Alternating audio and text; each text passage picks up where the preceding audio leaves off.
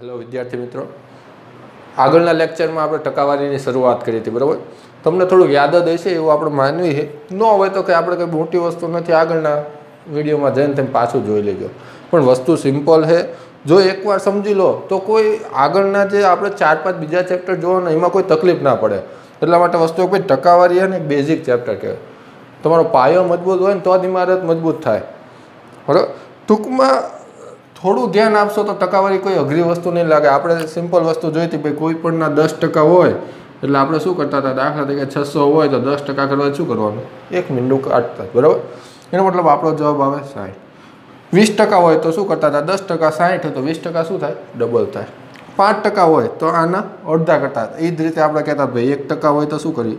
તો કે 2 મીંડા કાઢતા હતા. જો મીંડું ન હોય તો આપણે પોઈન્ટ મૂકતા હતા. સિમ્પલ વસ્તુ. આટલું આપણે આગળના લેક્ચરમાં જોયું હતું, બરાબર? આજે આપણે શરૂ કરવું હોય ભાઈ તો આપણે જોયું હતું ભાઈ કોઈ પણ રકમના ગમે એટલા ટકાવારી કીધી હોય તો આપણે એને શોધતા શીખાતા કે ભાઈ 600ના 10% હોય, 600ના 40 હોય કે ભાઈ 550ના મારે 50% ગોતવા હોય. આ વસ્તુ આપણે જોયા. પણ તમને દરેક વખતે એવું નથી કે ભાઈ કોઈ પણ રકમના ટકાવારી કહે. તમને એમ કીધું હોય કે ભાઈ કોઈ ટકાવારી આપી હોય તો એના આધારે કોઈ રકમ શોધવી હોય તો રકમ શોધવા માટે શું કરવું પડે? બરાબર? નાના નાના પોઈન્ટ પાડવા જે આપણને સમજાય કે ભાઈ અહીંથી આના દાખલા શરૂ થાય એવું લાગે. તમને જે રીતે યાદ રહે. આપણી નોટ આપણે જ વાંચવાની, બરાબર? બીજાને આપો વસ્તુ સારી છે પણ આપણને તો સમજાવી જોઈએ, બરાબર? તો કોઈ રકમ શોધવાની વાત હોય તો શું કરવાનું હોય? તો કે તમને એવું કીધું છે, દાખલા તરીકે આપણે એક એક્ઝામ્પલ લઈએ કે તમને એમ કહે કે કઈ રકમના 70% 210 થાય. આવો તમને પ્રશ્ન પૂછ્યો હોય કે ભાઈ કઈ રકમના 70% બરાબર 210 થાય, તો આનો મતલબ શું થાય? કે આ 210ના 70% છે? તો કે ના. તો તમને એવું કે ભાઈ 210ના 70% કેટલા થાય? અહીં તમને એમ કીધું કઈ રકમ એવી છે કે જેના 70% કરો ને તો જવાબ શું આવે? 210. એનો મતલબ કે આમાં આપણે ટકાવારી 70 ન ગણવાની. ગણવાનું શું થાય કે જ્યારે કોઈ રકમ શોધવાની હોય તો આપણે ચેપ્ટર શરૂ કર્યું ત્યારે જ વાત કરી હતી ભાઈ કોઈ પણ રકમ હોય, કોઈ રકમ એ કેટલા ટકા કહેવાય? તો કે 100%. હંમેશા આપણે કીધું તો ભાઈ રકમમાં આવે એટલે રકમ હંમેશા 100% જ લેવાની છે. હવે તમને 70% બરાબર 210 કીધા છે અને રકમ ગોતવાની તો રકમ બરાબર તો કેટલા છે? 100%. એનો મતલબ તમને આના બરાબર એટલા આપ્યા હોય તો હોય કેટલા આવ્યું આપણે મૂકીએ કે સિમ્પલ 83. ખાલી એટલું જ યાદ રાખવાનું, રકમ કીધી હોય તો રકમ આપણને ખબર છે ભાઈ 100% થાય. 70% બરાબર 210 આપેલ છે તો આપણે શું કરવાનું? ભાઈ 100% એટલે કેટલા? સિમ્પલ આવડે 83 જ મૂકવાની. ભાઈ 70% બરાબર 210 હોય તો 100% બરાબર કેટલા? 100 ઉપર જાય ગુણ્યા 210 છેદમાં 70. 7 તેરી 21, બરાબર? તો એનો મતલબ 100 ગુણ્યા 3 એટલે કેટલા થશે? 300. તો આ આપણો જવાબ. સિમ્પલ. આટલા બધા દાખલા એક 2 સ્ટેપના જ છે. થોડુંક સમજવાનું કે જો ટકાવારી કીધી હોય તો ડાયરેક્ટ આપણે સમજી લેવાનું કે મીંડું કાઢીને 7 વડે ગુણતા એવું કરતા હતા. પણ જ્યારે રકમ શોધવાની કીધું હોય તો શું થાય? તો કે રકમ એટલે આપણને ખબર છે કે ભાઈ 100% થાય તો મૂકી દેવાનું. તમને આ તો આપેલું જ છે ડાયરેક્ટ ભાઈ 70% બરાબર એટલા, તો 100% કેટલા એટલું જ મૂકવાનું છે. જો કોઈને 83માં તકલીફ થતી હોય તો એટલું યાદ રાખવાનું કે જે કિંમત હોય એની નીચે એ કિંમત આવે. તમે અહીં એવું ન મુકાય કે ભાઈ 210 બરાબર 70% તો 100% એટલે કેટલા એવું ન મુકાય. જો ટકાવારી બે આપી હોય તો ટકાવારી અરે સરખાવાનું. જો રકમ આપી હોય તો રકમ આરે સરખાવાય. અહીંયા આનું ખાસ એટલું જ ધ્યાન રાખવાનું ભાઈ 210 બરાબર 70 અને 100 બરાબર કેટલા એવું ન મુકાય. ટકાવારી બે છે તો ટકાવારીના રીતે જ 83 મૂકવી. એટલે કે 70% બરાબર 210 તો 100% બરાબર કેટલા? બરાબર? 100 ઉપર જે છે 70 નીચે આવશે અને ગુણ્યા 210. મીંડું મીંડું જાય 7 તેરી 21. 100 ગુણ્યા 3 એટલે 300. સમજાય છે? લખી લેજો, બરાબર? જો સાથે સાથે ન ફાવે તો પોઝ કરીને લખજો. સાથે સાથે ફાવે અને સમજાય તો સાથે સાથે લખજો. ભાઈ એવું નહીં સમજાય નહીં પણ મારે તો હારે જ લખવું એવું ન કરવું, બરાબર? ચાલો કોઈ બીજી રકમ લઈ ફાવશે? ટ્રાય કરજો.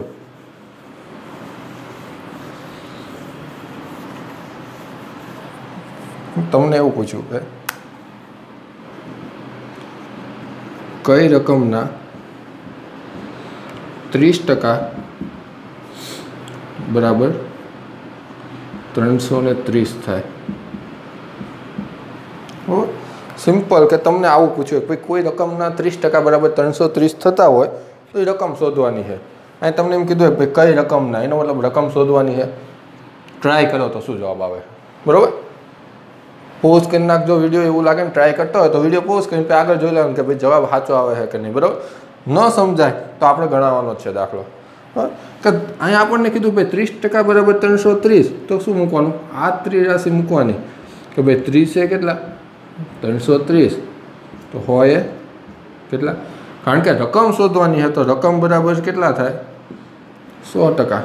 આ આપણને ખબર છે કે ભાઈ કોઈ પણ રકમ શોધવાની આવે, જે મેઇન રકમ હોય કે ભાઈ આના કેટલા ટકા ગણવા, તો આપણે એ પહેલાં જ લેતા ભાઈ એ રકમ બરાબર કેટલા થાય? 100%. તો કંઈ 30% બરાબર 330 આપ્યા તો આપણે શું કરવાનું કે માત્ર 100% બરાબર કેટલા? 100 ક્યાં જશે?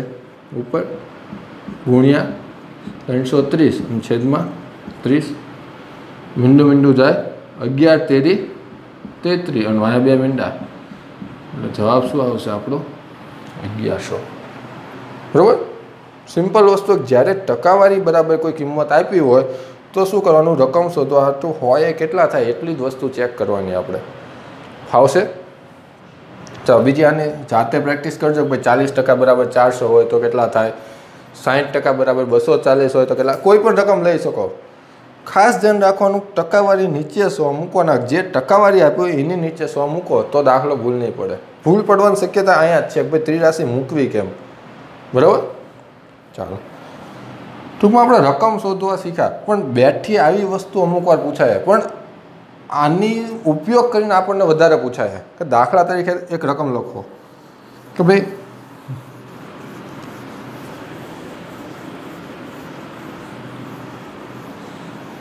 તમને એવું કીધું કે કોઈ એક ક્લાસ છે, તો કે એક ક્લાસમાં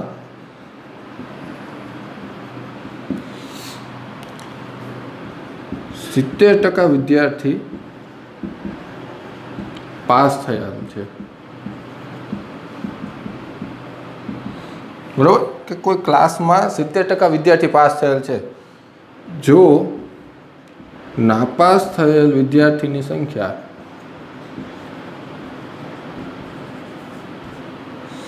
નાપાસ થયેલ વિદ્યાર્થીની સંખ્યા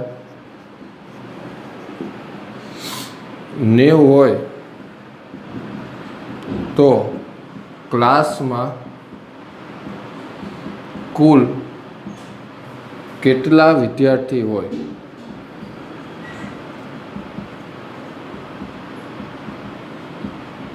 બરાબર. કે સિમ્પલ આપણને આવી રકમ આપી છે કે ભાઈ કોઈ એક ક્લાસ આપ્યો છે, એની અંદર 70% વિદ્યાર્થી પાસ છે એવું આપણને કીધું છે. હવે તો કે તમને શું કીધું કે ભાઈ નાપાસ થયેલા વિદ્યાર્થીની સંખ્યા 90 હોય તો કુલ વિદ્યાર્થી ગોતવાના. એનો મતલબ તમને બેઠું ન કહી દીધું ભાઈ 70% બરાબર 90 છે, 70% બરાબર આટલા, એવી કોઈ વસ્તુ નથી કીધી.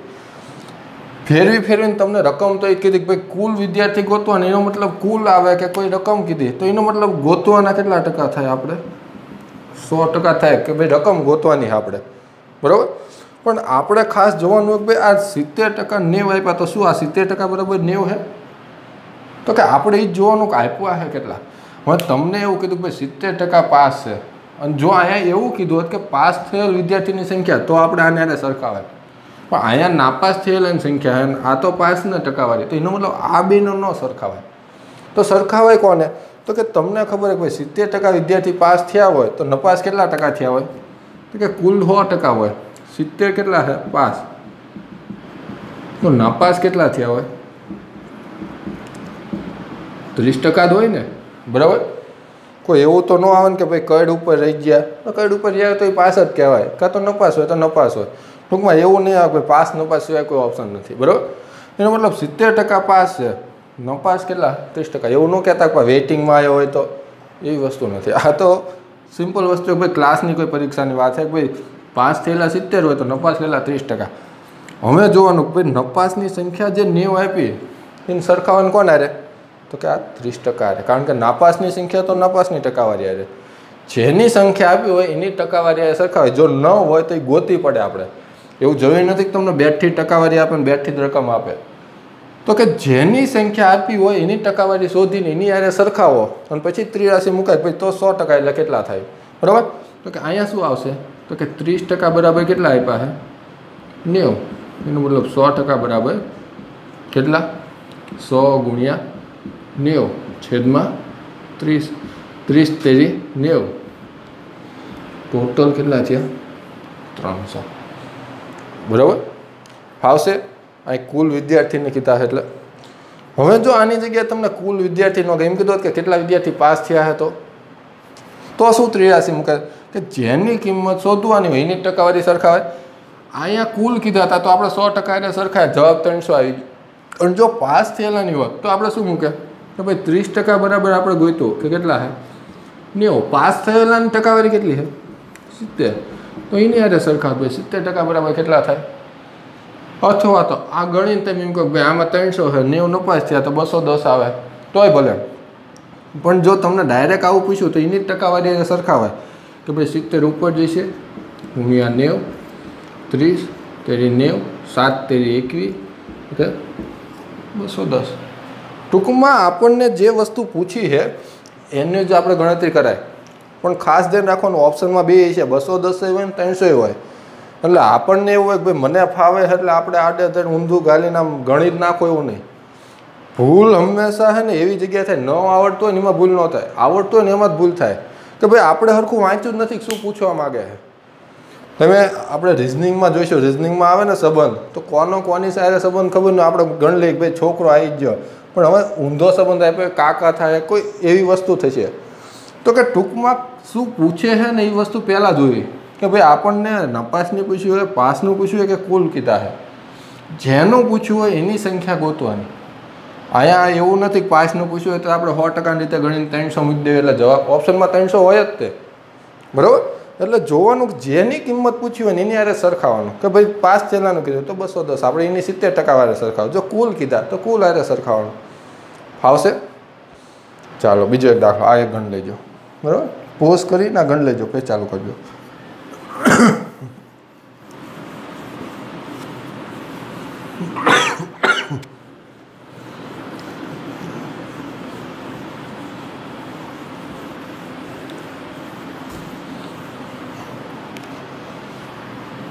ચાલો બરાબર. આવશે? એક બીજી રકમ લખીએ કે તમને દાખલા તરીકે એવું કીધું કે એક ચૂંટણીમાં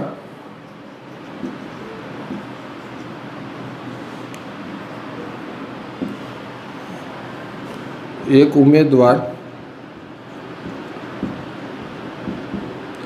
45% વોટ મેળવી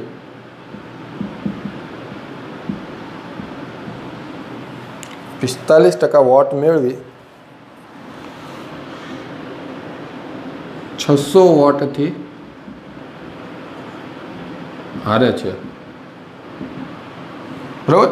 તમને એમ કીધું કે ભાઈ એક ચૂંટણીમાં એક ઉમેદવાર 45% વોટ મેળવી 600 વોટથી હારે છે તો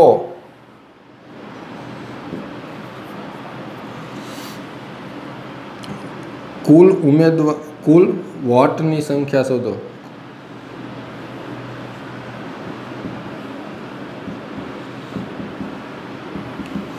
અથવા તો તમને એવું પૂછે કે ભાઈ કુલ વોટની એની જગ્યાએ એમ કે ભાઈ ઉમેદવારે કેટલા વોટ મેળવ્યા છે, અથવા તો એમ કે ભાઈ વિજેતા ઉમેદવારના કેટલા. આપણે ત્રણેય રીતે ઓપ્શન જોઈ લઈશું. પણ પહેલી વસ્તુ આપણને એટલી ખબર પડી છે કે ભાઈ 45% વોટ કીધા છે, વોટ મેળવે છે 600 વોટથી હારે છે. બરાબર. હવે જો કુલ કીધા તેનો મતલબ આપણા મનમાં પહેલાં જ આવવું જોઈએ કે આપણે ગણવાનું શું થશે? 100%. બરાબર. પણ આ જે કિંમત આપીને સરખાવશો કોની હારે? આ શું 45%ની કિંમત છે? તમને આ એવું કીધું કે 45% વોટ મેળવે છે, 600 વોટથી હારે છે. એવું નથી કીધું કે 45% વોટ મેળવે છે તેમજ એને મળેલા વોટની સંખ્યા 600 છે. એવું કીધું હોત તો તમે બેન સરખાવે. પણ બે જ ઉમેદવાર ઊભા છે એવું માનજો. બરાબર. પ્રશ્ન બધાને જાજા થાય કે ભાઈ બે જ શું કામ કહીને આમાં 5 ઊભા હોય તો એવું ન રાખવું. થોડુંક રકમમાં બહુ લોજિક ન લગાડવું. બરાબર. કે ભાઈ 45% એકને મળ્યા તો સામેવાળો જે જીતો એને કેટલા મળ્યા હોય વોટ? એને કેટલા મળ્યા છે? આને 45 મળ્યા. ટોટલ કેટલા હોય? 100. તો ટૂંકમાં બીજા ઉમેદવારને કેટલા મળ્યા હોય? 55% વોટ મળ્યા હોય. તો જ એવું થાય ને ભાઈ, આને 45 મળ્યા હોય, આને કેટલા મળવાના? 55%. હવે તો કે આ જીતો હોય એ વસ્તુ વ્યાજબી, કારણ કે આ હાર્યો હતો, આ જીતો જ હોય. હવે આ બી વચ્ચે વોટનો તફાવત કેટલો હોય? તો કે 600 વોટ. એનો મતલબ એવો છે ને, હારે કે 600 વોટથી હારવાનો મતલબ શું થાય કે ભાઈ જે જીતો હોય એની કરતાં આને 600 વોટ ઓછા મળવાના. બરાબર? ટૂંકમાં આટલી વસ્તુ કોઈ પહેલેથી ન હરે જો. તમે આંકડો પાડો ને તો દાખલો થાય જ તે. બરાબર? એટલે ટૂંકમાં પહેલાં લખું કે ભાઈ આપ્યું શું આપણને, ભાઈ આને 45% વોટ મળ્યા, તો બીજાના 55% આપણને ખબર હતી, લખી નાખ્યા. બરાબર? 600 વોટથી હારે એનો મતલબ આ બે વચ્ચેનો ગેપ કેટલો થયો? તો કે 600. હવે 600 ગેપ થયો હોય તો આ બે વચ્ચે ટકાવારીનો ગેપ એ આપણને ખબર પડે કે કેટલો થાય. કોઈ 55% અને 45%, તો ગેપ કેટલો થયો? 10%. એનો મતલબ 10% વોટ એની સંખ્યા કેટલી થઈ? 600. આપણે આ જ શોધવું છે કે ભાઈ મને આ વસ્તુ આવે, પછી મને તમે ગમે એ કહો, હું ગણ લો દાખલો. બરાબર? કારણ કે 10% બરાબર 600 આપણને ખબર છે. પછી તો તમને જેની પૂછે એને કે દાખલા તરીકે કુલ વોટ કીધા તો આપણે શું મૂકશું? 10% બરાબર 600, તો 100% બરાબર કેટલા? કેટલાથી છે? તો કે 100 ઉપર જાય ગુણ્યા 600 છેદમાં 10. કેટલા થયા? 6000. બરાબર? મને કુલ વોટ કીધા હતા, કુલ વોટ ગણ્યા. આની જગ્યાએ કદાચ તમને એવું કીધું હોત કે ભાઈ એ ઉમેદવાર 45% વોટ મળ્યો તો એને કેટલા વોટની સંખ્યા કેટલી છે? એના વોટની સંખ્યા ગણવી શું થાય? તો કે આ જ વસ્તુ ભાઈ 10% એટલે 600, તો એના કીધા હોય તો 45% બરાબર કેટલા? આવડી જ ગણશો આપણે. જો આની જગ્યાએ એમ કીધું ભાઈ જીતેલા ઉમેદવારની ટકાવારી, તો અહીંયા કેટલા થઈ જાય? કેટલા મળશે? જીતેલા ઉમેદવારને કેટલા વોટ મળ્યા હોય? 55%. તો એની હારે સ્ત્રી રાશિ મૂકવા. ટૂંકમાં તમને જે વસ્તુ પૂછીએ એની ટકાવારી મૂકવાની, પણ પહેલી વસ્તુ શું કરવાની કે આ જે કિંમત આપી, કિંમત છે કેટલા ટકા. મેઇન વસ્તુ એ જ છે કે ભાઈ તમને ખબર પડી જાય કે આ એટલા ટકા છે, તો આગળ કોઈ વસ્તુ અઘરી નથી. આપણે ખાલી એટલું જ શોધવાનું કે ભાઈ આને કેટલા ટકા હું લઉં. તમે આપણે ટેવ કે ભાઈ અહીં 45 આપ્યા ને 600 વચ્ચેનું વાંચવાનો ટાઈમ જ ન હોતો કે ભાઈ આ બે વસ્તુ એક હારે છે કે આ બે અલગ અલગ વસ્તુ હોય, એવું ન કરવું. એટલે ખાસ ધ્યાન રાખવાનું ભાઈ આપણને 45% આપ્યા ને 600 વોટથી હારે છે, તો એનો મતલબ આ ટકાવારીની કિંમત આ નથી, તો કે આ કિંમત કેટલા ટકા છે. બરાબર? તો એ વસ્તુ આપણે ગોતી લો, પછી દાખલો નહીં થાય ભાઈ 45% હતા જીતેલા 55, તો કે બે વચ્ચેનો ગેપ કેટલો થાય? 10%. 10% બરાબર કેટલા થાય? 600. ફાવશે? ચાલો આગળ લેજો. બરાબર?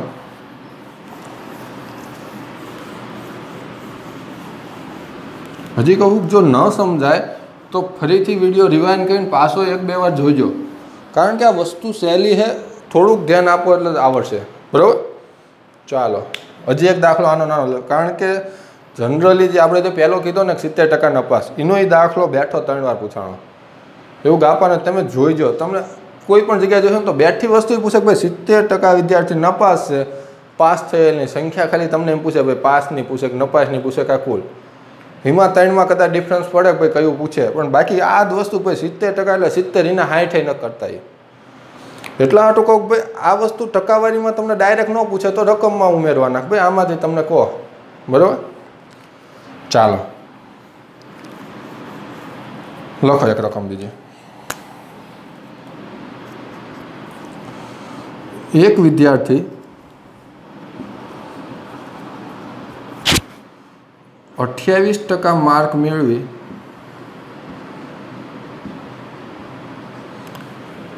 એકવીસ માર્કથી નાપાસ થાય છે. 28% માર્ક મેળવે છે અને 21 માર્કથી નાપાસ થાય છે. જો પાસ થવા માટે 35% માર્ક જરૂરી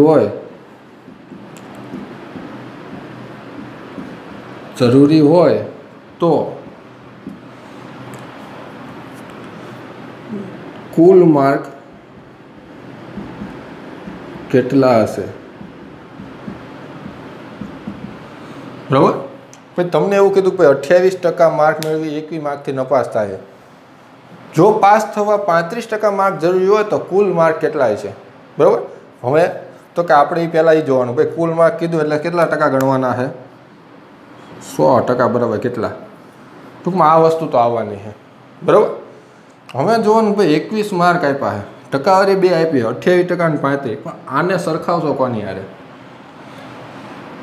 28% માર્ક મેળવીને 21 માર્કથી નપાસ થાય, એનો મતલબ શું? આ 28% માર્ક મેળવે એ દેખવી છે કે ના 21 માર્કથી તો નપાસ થાય? હકીકતમાં દિને કેટલા લાવવા પડે, દિને કેટલા આવ્યા એ તો ગણવાની વસ્તુ છે, બરાબર. ટૂંકમાં એને મેળવેલા માર્ક લખું ભાઈ, એને 28% માર્ક મેળવ્યા. હવે પાસ થવા હાટું કેટલા જોઈએ? તો કાંઈ આપણને કીધું ભાઈ 35% માર્ક હોત તો એ પાસ થાય, બરાબર. 28% મળ્યા, 35% માર્ક હોત તો એ પાસ થાય. હવે તો કે આ બે વચ્ચેનો ગેપ કેટલો થયો? તો કે 21 માર્કથી નપાસ થયો, એનો મતલબ આ જે પાસિંગ થવા હાટું માર્ક હતા એની કરતાં એને મળ્યા એ માર્ક કેટલા ઓછા હોય? તો કે 21 માર્ક એને ઓછા આવ્યા હોય. થાય ને આવું? તો ભાઈ 35% જોતો નતા, 28% આવ્યા, એને માર્ક કેટલા ઓછા મળ્યા? 21 માર્ક ઓછા મળ્યા. તો કે હવે આપણે કહીએ કે ભાઈ આ બે વચ્ચેનો તફાવત કેટલો? 60%. ભાઈ 60% માર્ક ઓછા આવ્યા અને માર્કની સંખ્યા કેટલી ઓછી આવી? તો કે 21 માર્ક. તો કે એવું કહેવાય કે ભાઈ 60% બરાબર કેટલા માર્ક થાય? 21 માર્ક. સમજાય છે? આપણે જ જોવાનું ભાઈ કે આટલા માર્કથી નપાસ થાય તો આટલા આવ્યા છે ને આટલા જોઈએ, તો એનો મતલબ બેનો તફાવત એટલા માર્ક હોય કે ભાઈ 28% અને 35, તો કે 60% બરાબર કેટલા થાય? 21 માર્ક, બરાબર. તો કે હવે મૂકીએ કે ભાઈ 60% બરાબર 21, તો 100% બરાબર કેટલા? 100 ગુણ્યા 21 છેદમાં 7, 7 તરી 21, હવે કેટલા થાય? 300 માર્ક. ફાવશે? બરાબર. ખાસ ધ્યાન રાખવાનું ટકાવારીની, કઈ ટકાવારી કયા માર્ક લાવવા છે, કયા માર્કને સરખાવવાના છે અને કયા માર્ક શોધવાના છે, બરાબર. ડાયરેક્ટ નહીં લેવાનું ભાઈ 28 સરખાવી દઈ કાં તો 35 સરખાવી, એવી વસ્તુ ન થાય, એનું ખાસ ધ્યાન રાખજો, બરાબર. ફાવશે? ચાલો. તો ટૂંકમાં આપણને રકમ શોધતા આવડ્યું કે ભાઈ પહેલાં વસ્તુ આપણે શીખ્યા કે ભાઈ કોઈ પણ ટકાવારી શોધવી હોય તો ભાઈ આના આટલા ટકા કેટલા થાય, કે આના આટલી કિંમત કેટલી થાય. બીજી વસ્તુ આપણે એ શીખ્યા કે ભાઈ કોઈ પણ રકમ શોધી, ટકાવારી તમને આપી છે કે ભાઈ આના આટલા ટકા બરાબર આટલા થાય, તો રકમ કઈ હોય, બરાબર. હવે તો કે આગળ આપણે જોવું ભાઈ આ બે વસ્તુ તો શીખ્યા તમે કે ભાઈ કોઈ પણ ટકાવારી આપી હોય તો એ ગણો, કાં તો કોઈ રકમ શોધવાની હોય. હવે વસ્તુ આવશે કે ભાઈ હવે એવું પૂછાય કે ડબલ ટકાવારી પૂછે. ડબલ ટકાવારી એટલે શું થાય? ધારો કે તમને એમ કે ભાઈ 500ના 20%ના 20% બરાબર કેટલા? બરાબર. પૂછવાનું ચાલુ આવું કરે ભાઈ 500ના 20%ના 20%, તો એનો મતલબ શું કરવાનું કે ભાઈ આનું એવો મતલબ થાય કે ભાઈ 20%ના 20%, એટલે કે ભાઈ આ 20% પહેલાં ગણશો ને પાછા 20, એટલે ટોટલ 40% ગણાય. આ 40% ન થાય ને તો એ થોડા ગાંડા છે ભાઈ તમને 20ના 20% કે તમને 40% નક્કી થાય, પણ એ કહેવા શું માગે કે ભાઈ તમને આ બે રકમ આપે છે, ભાઈ 500ના 20% ગણો, આનો જે જવાબ આવે એના શું કરવાનું કે પાછા 20% ગણવાના છે. ડાયરેક્ટ નથી ગણવાનું ભાઈ 20%ના 20% ગણો અને પછી એની જે ટકાવારી આવે આનું. તમને આ બે રકમ કમ્બાઈન કરી છે કે ભાઈ 500ના 20%, આનો જે જાવ તો કે આપણને 500ના 20% ફાવશે ડાયરેક્ટ. ચાલો આપણે ટ્રાય કરીએ. 10% કેટલા થાય? 50. તો 20% કેટલા થવાના? 100. આ ફાયદો છે કે આપણે ગણવું નહીં પડે, તમને અંદાજ આવી જશે ભાઈ 500ના 20%, 10% 50, 20% કેટલા થાય? 100. અને આના કેટલા ગણવાના? 20%, બરાબર. એવું લાગે ન સમજાય ત્યાં લખી નાખવાનું 10% બરાબર 50, તો 20% બરાબર ગુણ્યા 2 એટલે 100, બરાબર. 100ના 20% કેટલા થાય? તો કે 10% બરાબર 10, તો 20% બરાબર 20. એનો મતલબ આનો જવાબ શું આવશે? 20, બરાબર. તો કે કોઈ પણ જગ્યાએ તમને ટકાવારી ડબલમાં પૂછ્યું ને કે આના આટલા ટકા, તો કે પહેલી ટકાવારી પહેલાં ગણાય, બીજી ટકાવારી આનો જવાબ આવ્યા પછી ગણાય, બરાબર. સમજાય છે કે જ્યારે ડબલ ટકાવારી આપી હોય ત્યારે પહેલી ટકાવારી પહેલાં ગણવાની, બીજી ટકાવારીનો ઉપયોગ પછી કરવાનો, બરાબર. ચાલો આપણે બીજી ટ્રાય કરીએ. આની આ વસ્તુ તમને જો હજી એક વસ્તુ કહી દઉં કે જો આપણે તમને આમાં તકલીફ પડતી હોય તો દાખલા તરીકે તમને આમની આ કિંમત કીધી હોય તો આપણે પહેલાં કીધું હતું ભાઈ કોઈ પણ ટકાવારી હોય ને એના છેદમાં 100 મૂકીને તમે ગણી શકો. ભાઈ આ તમને આમ કીધું હોય તો આવડી રીતે થાય 20/100. બીજી ટકાવારી આપી તો બીજી હજી એકવાર ગણ નાખવાની. તમને એમ થતું કે મને 2 સ્ટેપમાં અઘરું પડે તો કે જેટલી ટકાવારી આપી હોય એના છેદમાં 100 મૂકીને તમે ડાયરેક્ટ ગુણાકાર કરો તો જવાબ આવશે. બરાબર? જો આ 2 મીંડા અહીં ગયા, આ 1 1 બરાબર, એટલે 2 મીંડા ગયા, 2 દુ 4, 4 પંચું 20, તોય જવાબ આવશે. આમાં હું તમને ફોર્સ નથી કરતો કે ભાઈ તમે આ જ રીત વાપરો, પણ જો મીંડાવાળી હોય ને તો આ વસ્તુ તમને વધારે હેલી પડશે. અહીંયા ગણો તોય જવાબ આવવાનો. ભાઈ જેટલી અહીંયા તમને 2 ટકાવારી હતી તો આપણને આ વધારે લાગ્યું, ભાઈ 2 સ્ટેપ નથી વધારે, પણ 3 સ્ટેપ આપ્યા હોય તો થોડુંક આ તમને લેન્ધી લાગે. તો કે જેટલી ટકાવારી આપી ને બધી એક જ લાઇનમાં ગુણાકાર કરી નાખવાનો. તો ભાઈ 20% તો કે 20/100, બીજા 20% તો 20/100. બરાબર? તો કે જેટલી ટકાવારી આપી ને છેદમાં 100 વડે ગુણ નાખો તોય આવશે. બરાબર? ચાલો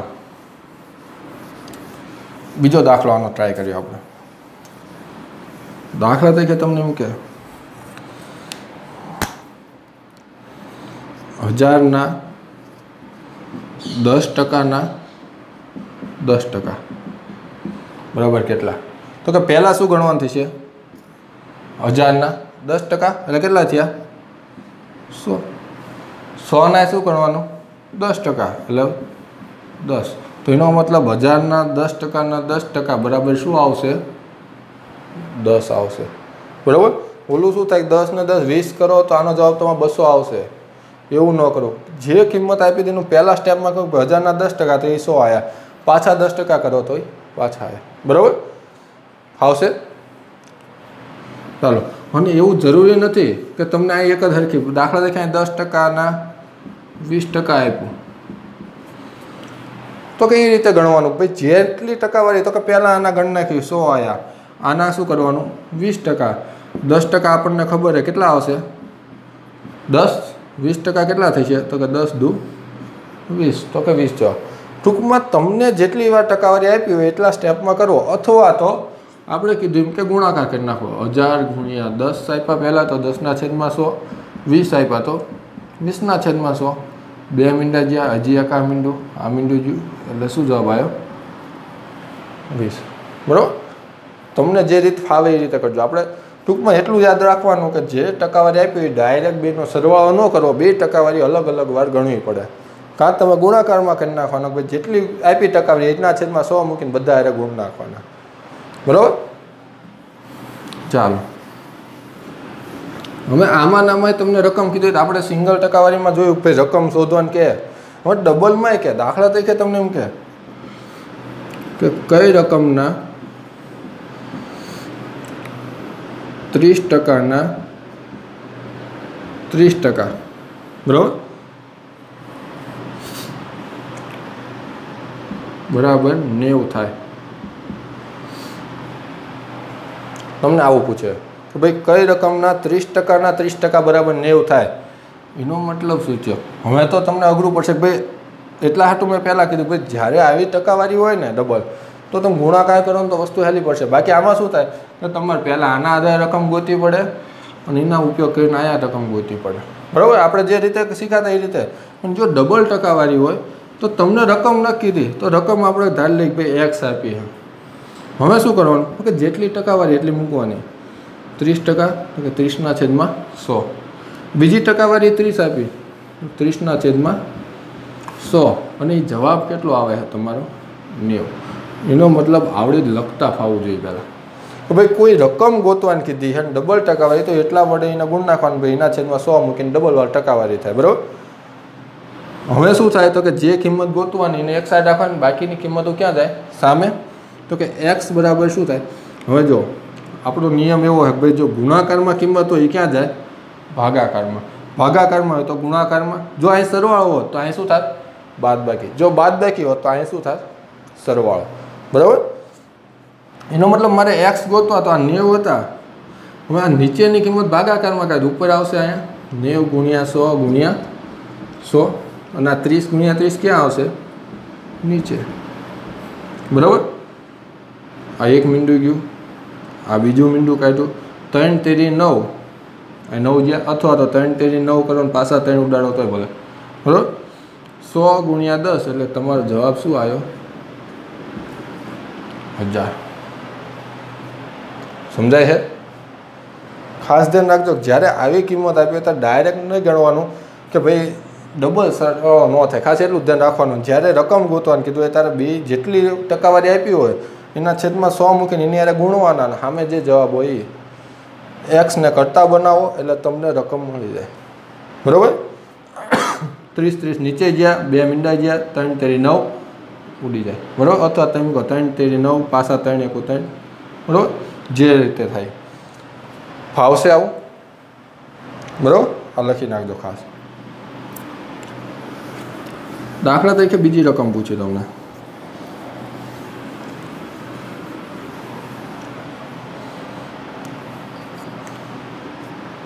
કઈ રકમના 10% 20% બરાબર 10 થાય ચાલો ટ્રાય કરજો આપણે ગણાવવાનો તો છે જ તે બરાબર તો ભાઈ કઈ રકમના 10%ના 20% બરાબર 10 થાય એનો મતલબ